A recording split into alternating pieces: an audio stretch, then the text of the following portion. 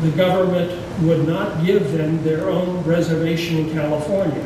So the Modocs, led by Captain Jack, also known as Piatt, returned to the old territory illegally. This shows a lady in the Modoc tribe with flower. And what's the next one? This is about Captain Jack. Okay. Anyway, go forward to the map. I want to point out on the map, this is a map, if you'll see the line going across, that's the line between Oregon and California. Now, my understanding is the Modoc tribe had primarily lived south of the California border, and this was their home territory.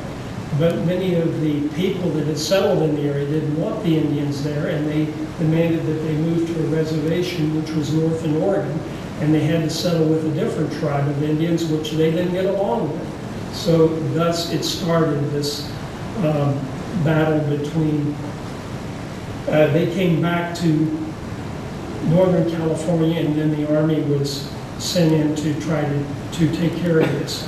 And one of the problems, as I'll read here, was that he soon faced the Modoc tribe who had previously lived in Northern California and were compelled to live in Oregon.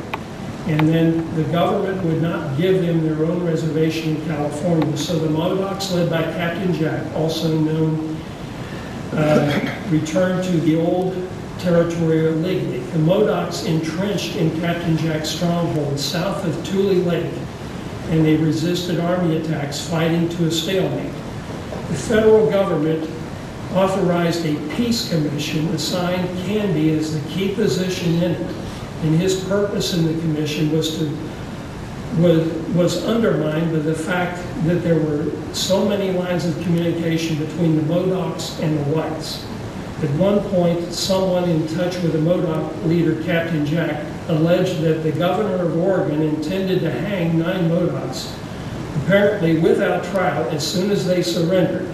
This caused the Modocs to break off scheduled talks and infuriated Canby because he believed that the federal authority trumped the governor's authority and made the threat irrelevant.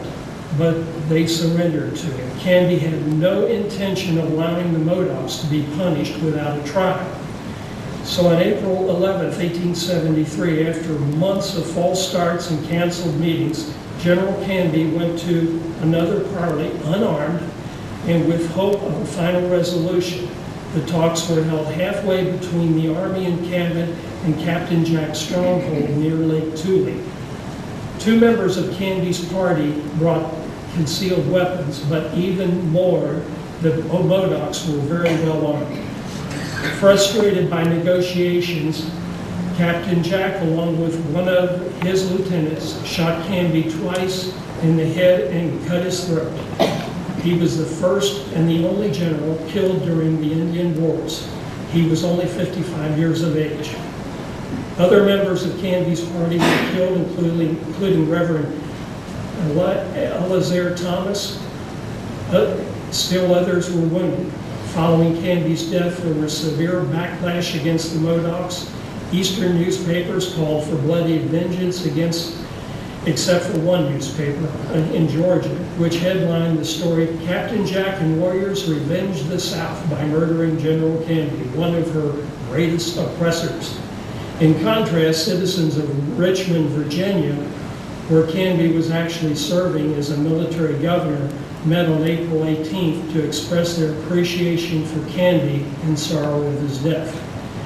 After the funeral services on the West Coast, Canby's remains were returned to Indiana and buried in the Crown Hill Cemetery, Indianapolis, on May 23, 1873. Attending the final funeral services was at least 4 Union generals: William Tecumseh Sherman, Philip Sheridan, Lew Wallace, and Irvin McDonald, the last 2 serving among the pallbearers. Eventually, Captain Jack and others were tried for murder and executed on October 3, 1873. The Modocs were sent to the reservation. having been a military wife myself, and we were stationed in California, not very far from where this whole event took place. So I got to thinking more about his wife, Louisa. Now, of course, Richard's story wouldn't be complete without Louisa's participation. Louisa Hawkins Canby, and as you may remember when I said before, she was a Kentucky girl too, born down in Paris, Kentucky, and then she married her handsome general. As mentioned earlier, she was a graduate of Georgetown Female College, so she joined him on his assignments, his military assignments, with the exception of the Mexican-American War. That was just pretty dangerous for family members to accompany their military folks. In his memoirs, William Tecumseh Sherman recalls the arrival of the Canbys at Monterey, California in early 1849, when Canby took command of the military department of California. Now, at that time, they had a 6-year-old daughter, Mary, and she died in childhood. But her parents took up residence in Monterey, which was then, of course, the military headquarters for California. During the 2 years that they were in that territory, California applied for statehood. Both Canbys contributed to this effort unofficially. Mrs. Canby copied documents for the statehood convention, and Major Canby, he was a major at that time, by arranging and partially indexing the territorial records. And you remember that he was fluent in Spanish as well as in English, so he was really a good one to have taken care of the territorial records. Now, while her husband fought Sibley, his arch enemy, in the pitched Battle of Valverde, Louisa awaited the outcome of the campaign in Santa Fe, which was the territorial capital. On March 2, the Confederates captured Albuquerque, and 8 days later, they took Santa Fe, where she was living. The Federal Army and the territorial government had evacuated the capital, burning and hiding any supplies that they were unable to carry with them to Fort Union, which was east of Santa Fe, northeast actually. Louisa, along with the wives and families of other Union officers, chose to remain behind.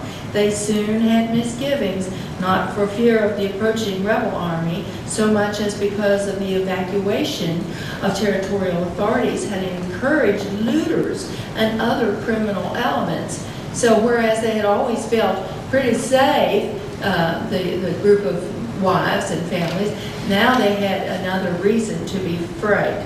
The Confederates entered Santa Fe on March 10, 1862, and established martial law, as you would expect them to, and then they conducted a mostly fruitless search for hidden supplies.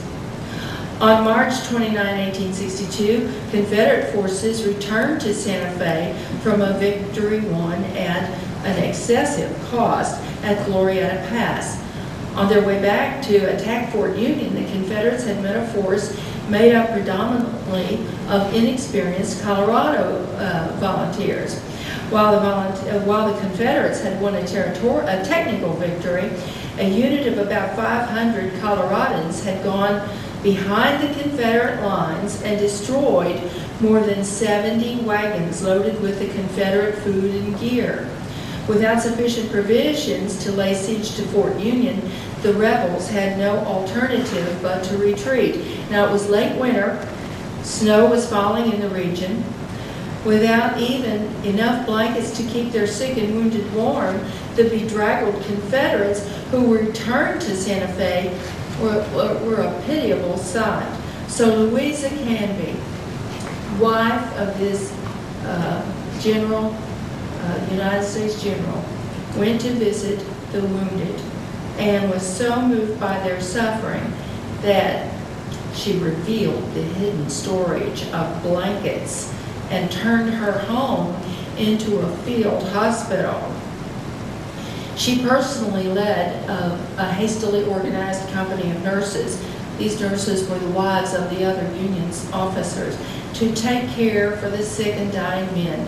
And then she made trips to outlying encampments to bring her patients into Santa Fe, or failing that, to treat them in the field for the soldiers who couldn't be brought into the city. Louisa was nicknamed the Angel of Santa Fe for her compassion toward the suffering Confederate soldiers.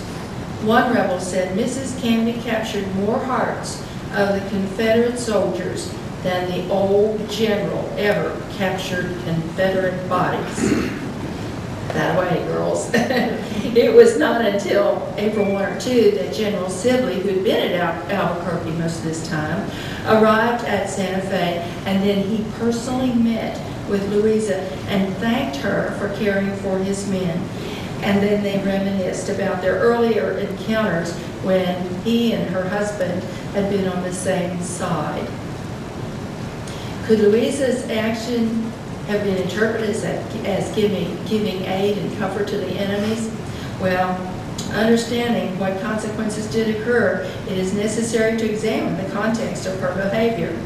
In comparisons to other campaigns in the Civil War, and especially in light of the ill treatment of prisoners of war at Andersonville by the Confederates and at Camp Douglas by the Federals, the conduct of the New Mexico campaign was generally chivalrous.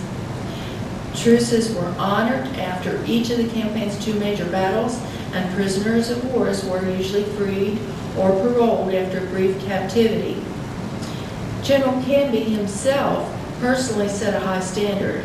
After interviewing several former POWs, one Confederate sergeant concluded that all who had fallen into Canby's hands had been well treated. In this context, Louisa's compassion can be seen as consistent with her husband's policies. As mentioned earlier, following the Civil War, General Canby was retained by the Army as one of only 10 brigadier generals and served as a military commander for various districts throughout the South, with Louisa at his side. In an 1873 newspaper article, Mrs. Lew Wallace, that general's wife, would recall that Louisa practiced charity, tending to give things away to the needy wherever she went in the South, endearing herself to the local populace, but at some cost to her household. I can hardly keep anything. There's just so much suffering about us, Louisa wrote to General Wallace from New Orleans.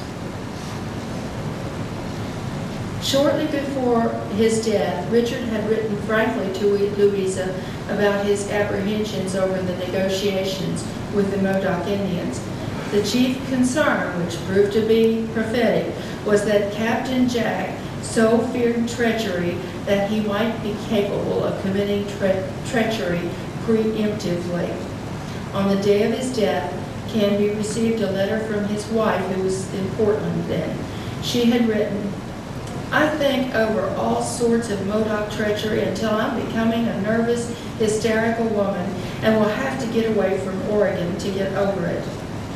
Louisa found her husband's death so unbearable that she spent a week in bed.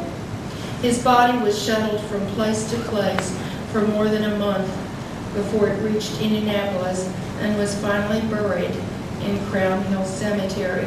And there you can see his gravestone. With the support of her brother, Colonel John Hawkins, Louisa devoted the last 16 years of her life promoting the memory of her husband. Now, the people of Portland, Oregon, upon learning that the size of the pension that the general's widow would get each month, $30 a month, which was increased to $50 by a special act of Congress a year later, but at the time it was only $30. And